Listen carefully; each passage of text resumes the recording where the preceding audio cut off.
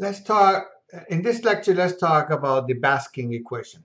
The Basquin equation is an equation that basically relates your fatigue strength to your number of life cycles.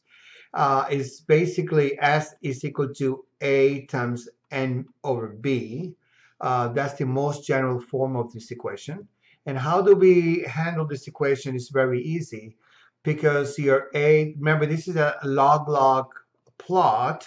So if I want to solve for B, if I wanted to solve for A, right, I could say that A is going to equal to S divided by N over B, right? If I had B, I could do this.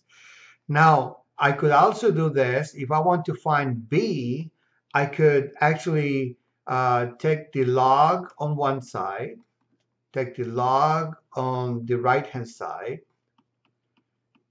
and this will equal to uh, log A plus B times log N.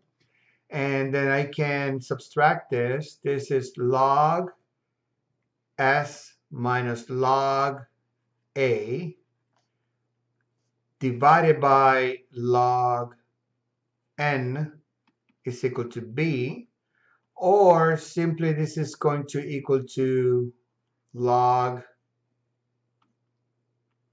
S divided by A divided by log times N. That would be a B.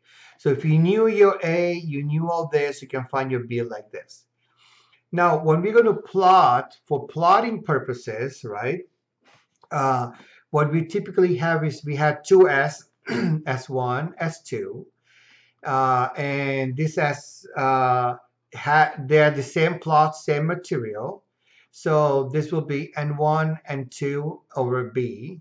Okay, and then from here, what I could do is I could divide these two and say S1 divided by S2 is going to equal to A1 over B, A and 2 over B, and I can cancel A, and that will give me N1 divided by N2 to the Bth power. So I can take log on both sides now. And if I take log on both sides, if I take log, S1 divided by S2 will actually equal to B times log of N1 divided by N2. So now I could solve for B, and then B is equal to log of S1. Let me move this here. S1 divided by S2 divided by log N1 divided by N2. Doesn't matter how you do this, you can flip it, but if you flip it, there's just a minus sign and there's another minus sign there. So you could do it either way and should give you exactly the same answer. N2, N1.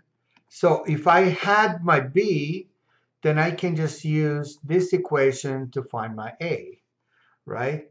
Then I could say A is equal to any of these, and I could say S1, let's say, divided by N1 over B.